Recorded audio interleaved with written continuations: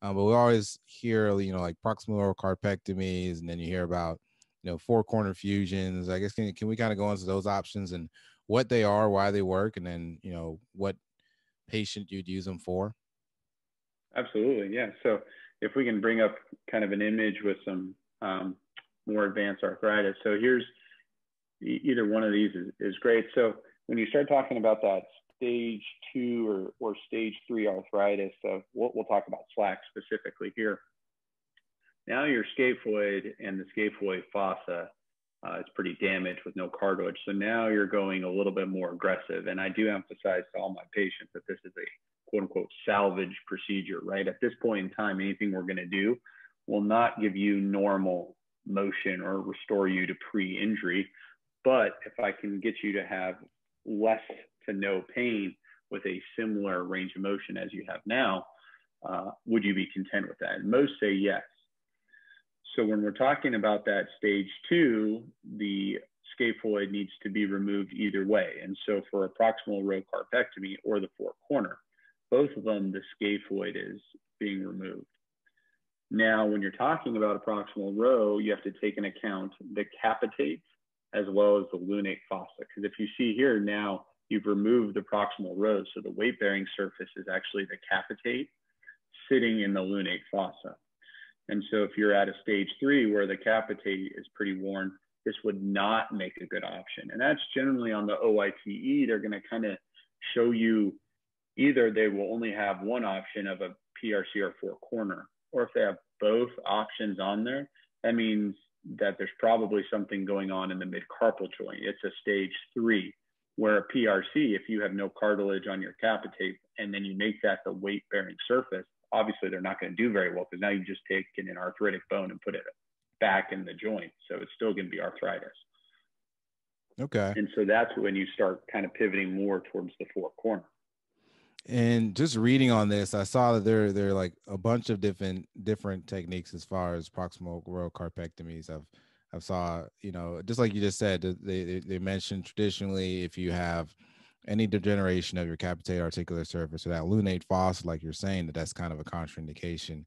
But now they're saying that there are different techniques as far as, proximal carpectomies with osteochondral resurfacing of the capitate with a graft, or capitate head resection with a dorsal capsular interposition. Do you use any of these techniques, or do you, anything that you can educate us about any of these other options, or, because that's just something that I read about, so I'm just interested to see. Yeah. So that first one you see there, the PRC with osteochondral, that's essentially like the oats of the knee, right? So you're taking a section of cartilage with some subchondral bone, you're removing the cartilage of the capitate or you're removing that section of the capitate where the cartilage is worn and replacing it with the cartilage that you harvested. I've done this once to mixed results, but I think it's something to know that exists. I think we need a little bit more literature on that. Some of the people that do it more often are pretty excited about it. One of the things that I do, and you could argue you could do this for almost all PRCs, is the capsular interposition you have there on the bottom. So I use this when there's maybe a little bit of wear on the capitate head, but it's not significant. And what you do is you take a distal base flap of the capsule, meaning you release the capsule at the rim of the radius, leave it attached dorsally.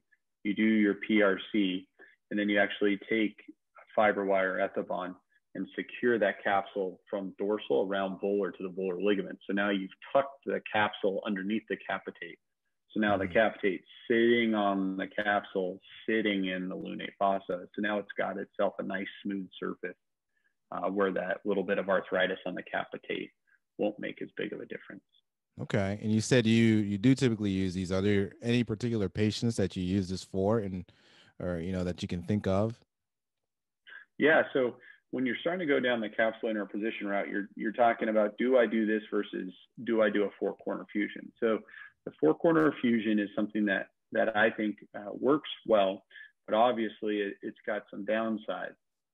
Anytime you're trying to get four bones to fuse, as we know from anywhere in orthopedics, sometimes A, that's difficult, and B, if you have a type C host, a smoker, you're little more hesitant about trying to do a fusion. So someone like that, a PRC with capsular interposition would be great because you don't have to worry about the fusion mass. You don't have to mobilize them for 3 months. There's no hardware. There's some recent studies coming out that show that PRC does just as well as four corner, if not better, even in the younger population. So just to backtrack, the classic literature was, a young, healthy person gets the four corner because the weight-bearing surface is still the lunate in the lunate fossa. So the anatomic weight-bearing surface versus the PRC, the radius of curvature of the proximal pole of the capitate is different. The newer literature says, hey, the PRC does just as well, and it has less complication risks because of the four corner can have a non-union or other issues, prominence of hardware. The only thing I would say to kind of, warn people when they're reading these studies is, if you think about it, it's a little bit of a cemented hip versus a press fit.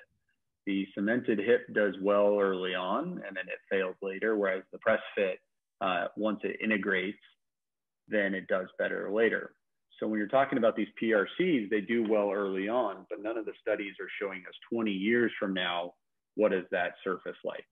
Right. Whereas the four corner has a higher rate of early complications, but we know long-term that maintaining the lunate and the lunate fossa as a weight-bearing surface may be a better idea. So just something recently that's come out over the past 2 years, which are leading people to be a little more aggressive on the PRC route.